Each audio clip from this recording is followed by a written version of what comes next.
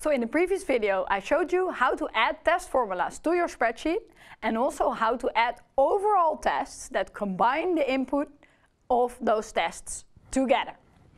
However, there's a downside to this. If you look at the spreadsheet, let me show it to you, you see an error here. What do you have to do? You have to go up. Oh, there's an error in the margin. You have to scroll to the tests. You have to scroll down. Oh, what row is the error on? Oh, it's there. And then you have to trace all the steps to see what actually goes wrong.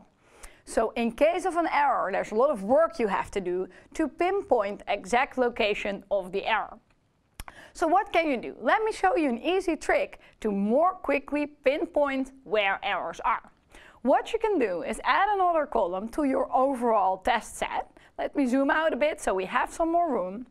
We add an additional column where we're going to detect the location of the failing test. And we can use the good old match function for that. I hope you remember it from all the way back in like the second week of videos. We can use that to detect what the line of the error is. So we add a match and we're looking for the value error. So in the first one, there is no error, so we simply get an NA, a non-available error. No problem, we're only interested in this result for the situations where there actually is an error. So if we add a match there, you see that the result of the match function is the row on which we have the error, row 9, that's actually where the mistake is. So if you add a match function like this, you don't have to search manually for the erroneous lines. You get the result with the match function and you can see, hey, line 9 is the line with the error. And this is especially useful if you have like hundreds of lines, then you want to know on what line the error is. You don't want to scroll there, and maybe you also don't want to use a filter for the erroneous lines. You just want to quickly locate it. So let's design our spreadsheet a bit better. We add a border around all the test formulas so that it's really clear for whoever is going to use this spreadsheet after us that this is a special part of the spreadsheet.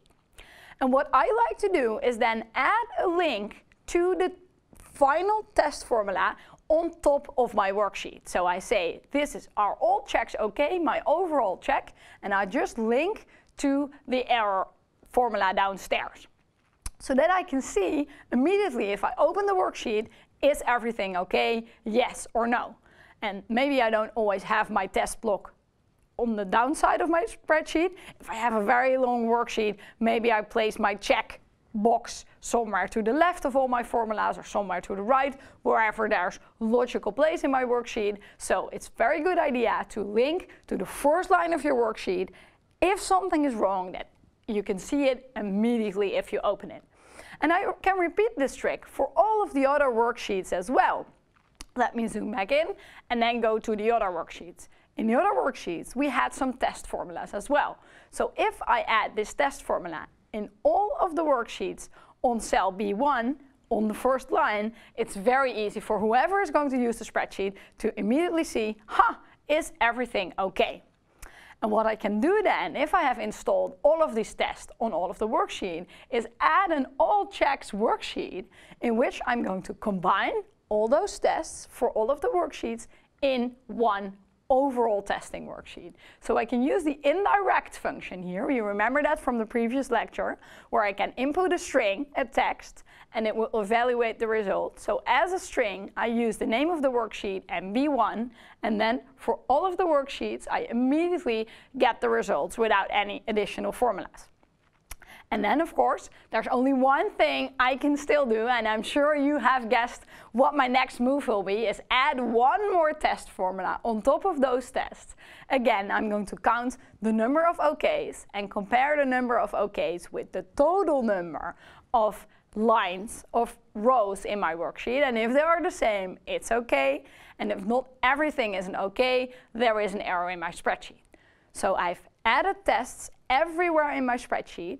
I gather all of them together, and in one value on one worksheet, the one check, the one test to rule them all, this test tells me, is everything in my spreadsheet as I expect it to be? And in this way, if I send my spreadsheet to another department, another colleague, another company, maybe a customer, If they mess something up, either in the formulas or in the input values, and I get my spreadsheet back, I just simply have to go to my one check formula, and then I can see, is everything okay? Is everything still as I expect it to be, or is maybe something wrong? And that's a very good way to keep your spreadsheet safe.